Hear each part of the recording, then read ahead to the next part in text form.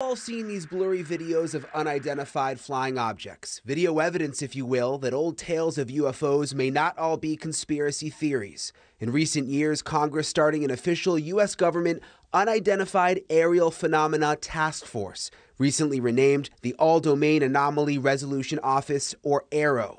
And now in a News Nation exclusive, David Grusch, an Air Force veteran, former member of that task force, and veteran of the National Geospatial Intelligence Agency, is formally blowing the whistle on secrets he says no one has ever shared publicly before.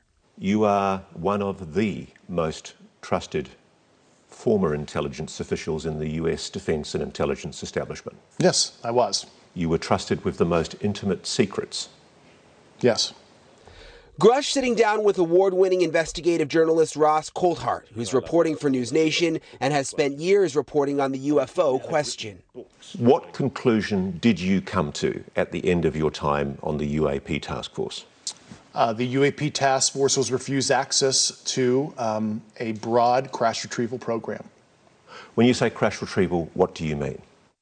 These are retrieving non-human origin technical vehicles, call it spacecraft if you will, non-human, exotic origin vehicles that have either landed or crashed. We have spacecraft from another species. We do, yeah. How many? Quite a number. You're kidding. No.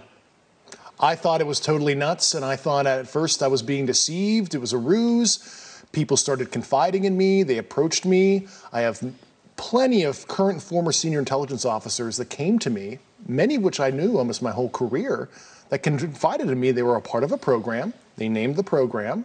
I've never heard of it.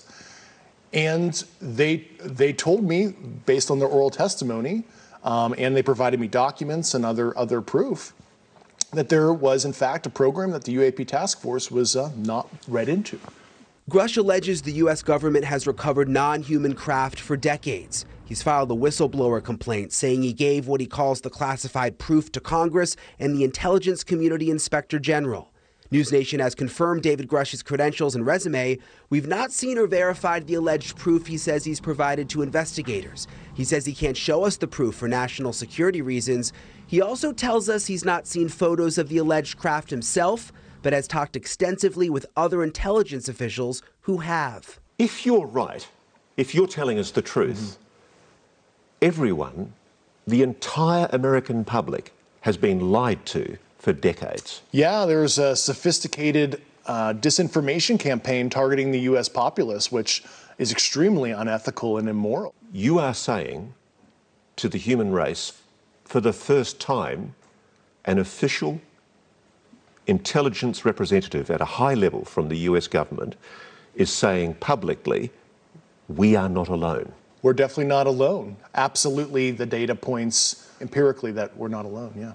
Do we have bodies? Do we have species of Well, non-human? naturally, when you recover something that's either landed or crashed, sometimes you encounter dead pilots. And believe it or not, as fantastical as that sounds, it's true.